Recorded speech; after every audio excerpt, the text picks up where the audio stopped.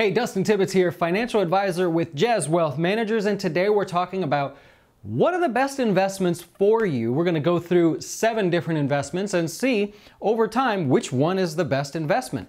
I hope you're ready. I hope you're ready to geek out. Let's get started. Okay, so our information is coming from Financial Planning Magazine. They write a lot of great things for the industry, and they happen to just send me a magazine that I thought had an interesting article in it. What we're going to do is we're going to go back to 1970. We are going to compare large cap, small cap, real estate, commodities, bonds, global stocks, cash, and then we're going to see what happens if you just invested in all of them. So which one of those was the best performer? Take your guesses. Let's get started. Okay, so here we go. We've got all 7 on the screen there. Plus, we're going to say what happens if we invest in all of these as a whole. So take your guess. Which one do you think was the best performer going back 47, almost 48 years now as far as performance goes? Well, we're going to take a look at small cap first. If all you did, or I'm sorry, large cap first. If all you did was invest in a large cap stocks, which are things like Home Depot, Walmart, big companies, right? Things like that.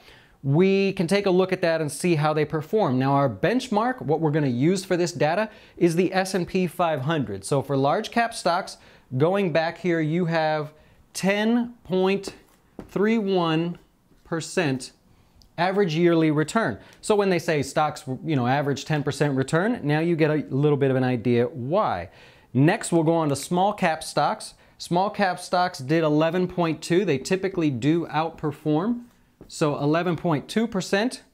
Real estate, did you guess real estate? That's our winner, 11.94%. If all you did is invest in real estate. Now I should say that when we talk about real estate, what we're actually using here is the Dow Jones REIT Index. So if you were to look that up, you're seeing that it's companies that participate in real estate, investing in it, or companies that are real estate operators. So we're including everybody in this mix. We're not just saying, oh, if you bought a house, that's what you average. We're saying if you invested in the real estate index as a whole.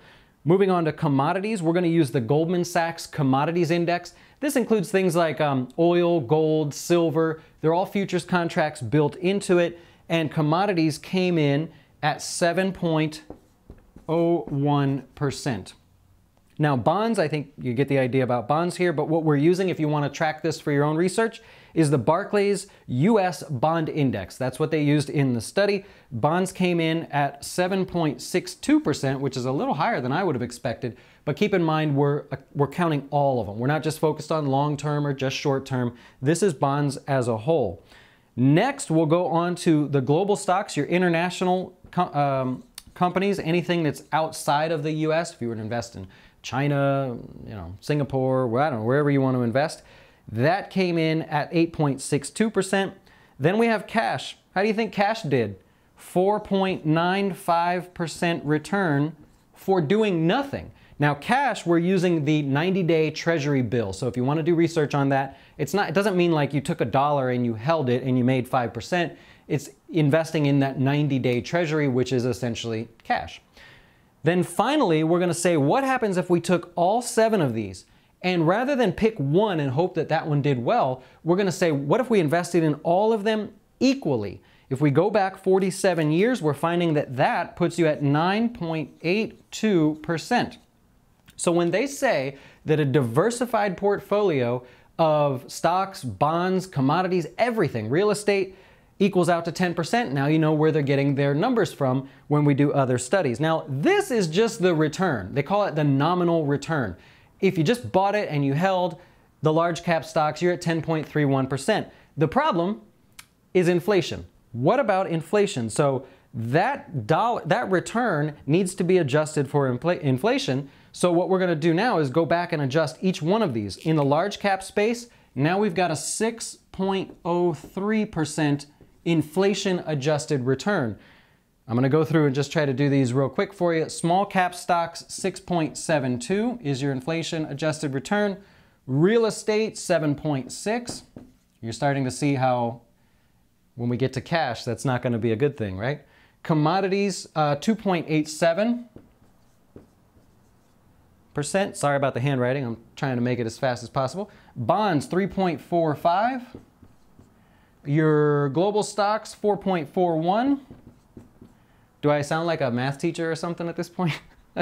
And cash, this is the important one because I know a lot of you are investing in cash. You're just holding on to your money.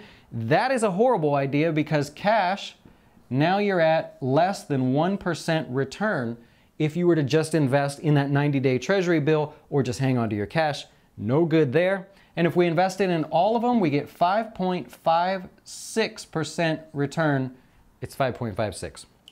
Now, this may not mean anything to you, but this is at least a guideline to say, okay, what should I invest in? How should I diversify? And how risky should I be? And rather than invest in just all of them, should I go heavier on small cap and real estate because I have 20 years left until I retire and go real light on bonds and maybe like next to nothing as far as cash goes?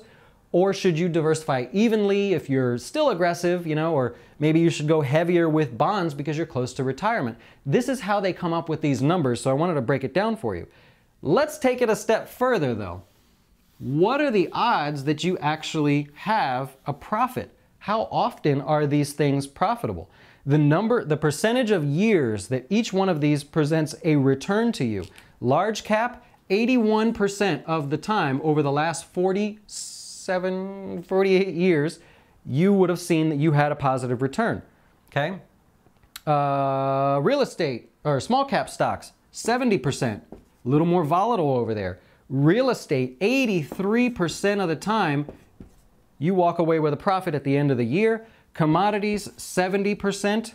Bonds, going to be very high because those are obviously tied to a yield. That's 94% of the time. Your global stocks come in at 70% of the time. What do you think cash is? Huh? Can you guess? 100% of the time, of course. And then if you were to invest in all of them, 87% of the time, 87% of all those years, you would actually walk away with a positive return. Now, the last time large cap stocks actually had a negative year was 2008. So the last time you would have fallen outside of that was 2008. Small cap stocks are more volatile, so 2015, we know that. Real estate, 2008. I think you guys remember that. Probably still stings a little bit. Commodities and bonds, 2015. We'll go here, 2015. Your global stocks, 2015 as well. Cash doesn't really apply, right? It's always profitable. And then if you invested in all of them, 2015 is the last time you would have seen a negative year. What does all this mean? Well, it means you better pick the right investments, right? You better be focused in for your risk tolerance, or at least work with somebody that knows how to do this. But if you wanted to take a look at that and see how things played out, that gives you a brief overview. Again, this is not my information. This is from Financial Planning Magazine. I just thought it was an interesting article, wanted to share it with you guys. Do me a favor, post in the comments section if you thought some of this was a little out of whack, like you didn't expect real estate to be the winner, or you didn't know that thing about cash actually being next to worthless if you held it for 47 years. Make sure you're invested right. If you need help investing, we work with beginners. We have no minimums. We are working to build the beginner's portfolio so that you have what you need 47 years from now. I hope to talk to you soon. Go to jazzwealth.com. Let us know what you think, and we'll talk to you then. Take it, Satch.